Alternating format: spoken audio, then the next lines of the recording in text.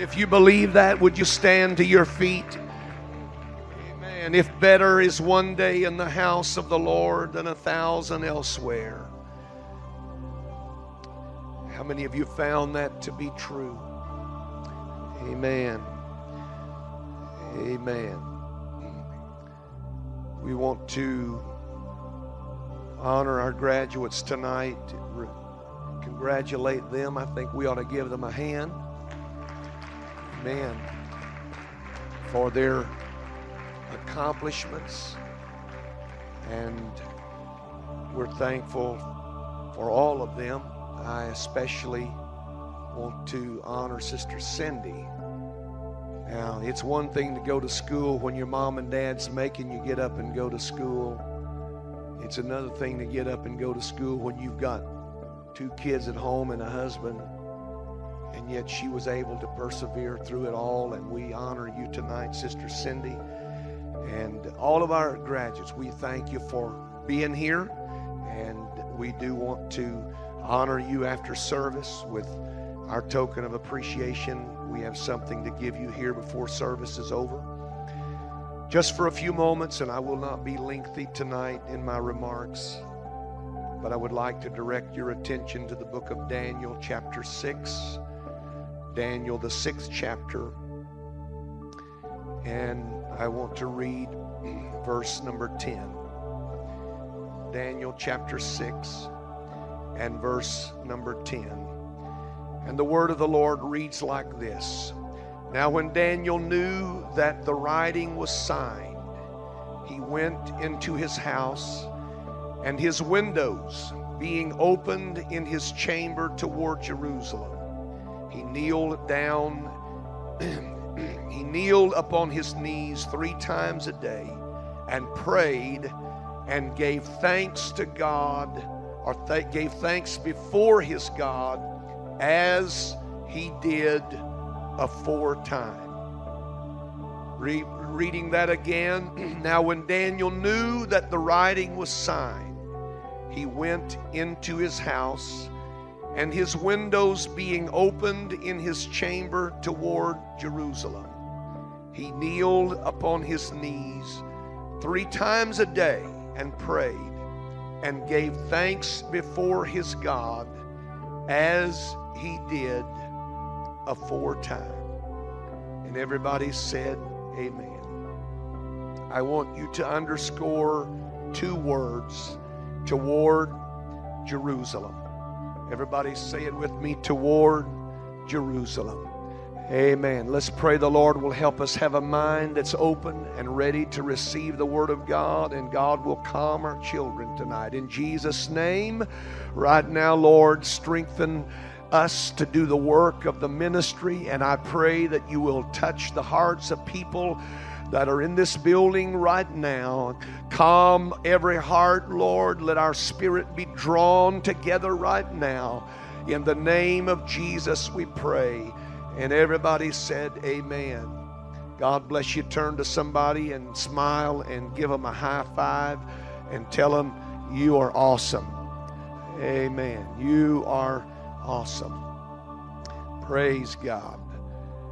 My remarks tonight are especially directed toward all of us, not just our graduates. We're very proud of their accomplishments, and I do want to remind those that have graduated from high school that it was a commencement. It was not an end. It was a beginning. Amen. Many more things to look forward to, and I challenge you that you will accept that and move forward, go to college, get a degree, and become the best that God will help you to be. And everybody said amen. There was a doctor one time traveling through the back countries, the area in which he practiced. He was going out to find a patient in a small town when he came to a split in the road on one of the back country lanes. The road sign at the fork points both directions for the same town. Kind of curious as to what he should do, he saw a farmer nearby and he asked him, "Does it matter which road I take to get to town. The farmer simply replied, not to me it doesn't. Not to me it doesn't. It may not matter to a lot of people where you're headed tonight, but it ought to matter to you. And it ought to matter to all of us that our direction is taking us to a better place or to a worse place. It may not be a matter to some to be of concern to any of them, but it ought to be a matter of concern to us, the direction in which we travel tonight. And I want to talk to you for a few moments about that journey of life, the steps that we can take to ensure that we finish that journey in the right place. That is so very important, that we finish in the right place. We love our GPS device, and they're wonderful in helping us navigate. But one thing I have learned about GPS devices, it only works when you know where you're going. I heard someone say the other day that they were kind of sick of hearing this philosophy that it doesn't matter which road you take, all roads lead to heaven. They said, if you really believe that philosophy, when you leave church tonight, just take any road and see if it takes you home. If that philosophy really works, it doesn't matter how you go about it, doesn't matter which way you go, that you're all going to wind up in the same place, then when you leave church tonight, you just take any road and see if it takes you home. You're going to take the road that's going to lead you to your house. You may have a detour here or there, but your ultimate goal is to get home. I don't know of anybody that wants to spend the night on the road tonight. And so a GPS device is only good if you know where you're going. But if you know where you're going and you're able to plug it in, it will help navigate you to that place. And we all know how important direction is. Daniel found himself in a very hostile environment in Babylon. There were great pressures upon this young man and all of Israel who had been taken into captivity to conform to the standard of that country. He was pressured to conform to all of the religious philosophies of that day. And yet the scripture says that he purposed in his heart to stand. In the first chapter, we find that when he is confronted with the choice, he had already made the choice.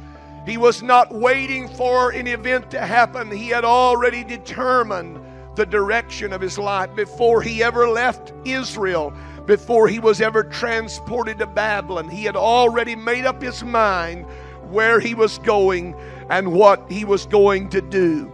And so now he found himself in a hostile environment, and the voice of Babylon was no doubt very loud and the pressures were great.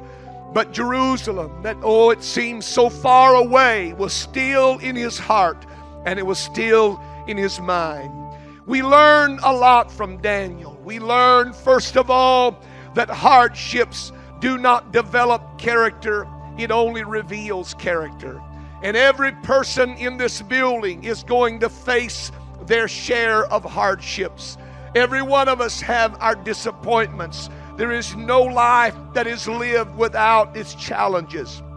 And for what we see unfold on the pages of our text, we understand that there was a predated decision, something that was done prior to this time that helped keep him and establish him in his going. The story is told of a sea captain who was a great Christian man, and he was given to much prayer. One time when a great storm was blowing, someone came to the wheelhouse where the captain was, and in that great storm the man shouted out to the captain, "Why aren't you praying?" The captain's response was, "I prayed, son, during the calm, and when the storm comes, I sail my ship." That's the way life ought to be lived. Trusting God in the tough times comes naturally when we have kept our relationship with Him in the good time. And before Daniel was ever transplanted to Babylon, he had evidently made up his mind who he was, who he belonged to, and where he was going. And so when he gets in this position and he gets in this predicament of pressure and he feels the urge to give in, and they want him to eat the king's meat and he refuses, and all of the things that went with his trial, he had made up his mind the direction that he was going, and he never deviated from it no matter what kind of hardship came. He had already developed a character that was rooted deep in the will of God and the purpose of God for his life, and nothing would deter him. Because of that, he stuck to what was right no matter the opposition. When you make the decisions in the right time and in the right place, it doesn't matter what kind of opposition comes against you. You can stand those pressures and you can withstand the evils of the hour. Each one of us have our troubles that are unique to us and to us alone. But we've got to stick to what is right if we are going to win in this thing called life. He wanted to be connected, I believe, to something that would last. And somehow Daniel knew that Babylon would not last. It would not last forever. And so he hooked himself up with what was going to last. And he stood. He stood in the midst of pressure. He stood against the odds. And he lived for his God in an environment that was far worse than many of us experience in our own personal life. And I believe there is one word that defines his success. I believe there is one word that defines his life story. I believe you will find in that one word his dedication. You will find in that one word his love and his passion. It was the decision he had made in his life. And all of those decisions that were made in his life were based upon the influence of this one word. That in spite of Darius's proclamation, in spite of the order of the king, Daniel made his prayer toward his God beside the window that opened toward Jerusalem. When he opened that window toward Jerusalem, Daniel was opening himself toward all that he knew about God and all that he believed that was true in God. And when he chose for his favorite view that window toward Jerusalem, he was reaching and pointing himself toward the highest and the best that he could reach. The very best in life for him was in Jerusalem. No matter the present circumstance, no matter the present environment, there was something else that had his attention. And tonight, that is what I have come to challenge not only our graduates, but every person in this building. That the success or failure of our life is determined by which way we open ourselves and who we open ourselves up to. There are many things in life that you can open yourself to, but not all of them are conducive to your spiritual well-being. Not all of them will bring you to that desired haven. And there may be some that don't care where you wind up, but this preacher does. And I believe you ought to care where you wind up. You ought to have enough concern about your destiny that you don't leave it to chance, and you don't just leave it to some other time, but say, you know what, Lord, I want Jerusalem before me. I want all that you represent to be the view that I choose above everything else. I want to open myself toward God. I want to open myself toward all that is good, all that is blessed, all that is sacred, all that is holy, all that is pure, all that will enrich, all that will bring me to a better place. That's what I want to open myself to. Amen. So Daniel made his choice. He chose his view of life, and that view was toward Jerusalem. We all get that chance. the view in which we will look at life. We all get that choice. We're free to choose what we open up to and who we open up to. And we can shut out the views that displease us. But I will tell you that there are views of life that will enfeeble your faith. And there are directions that you can open yourself up to that will rob holy things of their sacredness. And there are things that you will open up yourself to that will drag your ideals and your dreams down into the mire. Make sure you open yourself in the right direction. Choose the view that will bring the best into your life. Choose the view that will bring you closest to God, closest to His purpose. Choose the view that will connect you to something that is eternal, something that is beyond this moment. For I am here to tell you that this moment that we live in is not all there is to it. And if you are only living for right now, you are going to be sadly disappointed in that day to come. I'm telling you, there's another day coming. And there is an eternity that waits every one of us. And we choose the direction in which we will go. There are times, no doubt, that we lose our direction. We may even lose our bearings. But I have learned this much about God. If my window is open toward Him, He always helps steer me back home. He steers me back in the right direction. One of the beautiful sights that you can see when you go up in an airplane is the serpentine path of the river as it makes its way to the ocean. Somebody might say of that river, it flows south. But I can take you to places where that river flows north because of the contour of the land. But we don't define that river by that one turn. We define that river by its overall course. And the overall course is toward the sea. I am here to say to somebody, though we stumble at moments in our life and we find ourselves in places that we don't need to be, there ought to be something within us that will get hold of us and turn us back in the right direction. And when that window is open toward Jerusalem, that was the secret to Daniel's success. That was why he was able to stand. That was why he could endure the pressure, because he had opened himself up to God, and he knew that him and God could tackle any situation. There's nothing that you face that you and God cannot make your way through. No doubt he did not want the displeasure of the king, and I certainly know he didn't want the lion's den, but he made a choice, and that choice was Jerusalem. And that's where his allegiance would be. And that's the direction that set the tone for his life. And that was the flow of the direction of his heart. Not toward Babylon, but toward God and toward the things of God. And because he pointed his heart that way, he was able to withstand the pressures. He was able to make the hard choices. He was able to turn away from what was appealing for the moment, because he was able to see something beyond the present. We are shut out to the views that displease God. We open ourselves to the things that make Him happy. I'm telling you that when you open yourself to God, that opening up to Him will help you outlast every trial.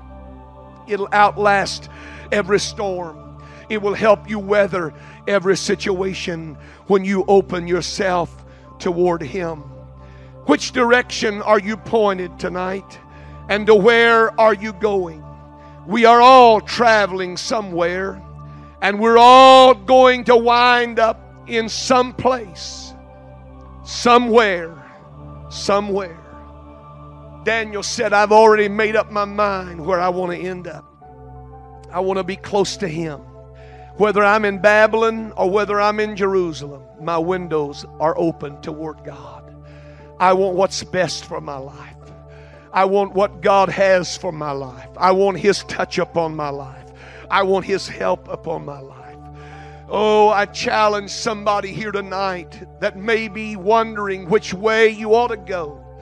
Open the window toward Him. You will never, never regret it.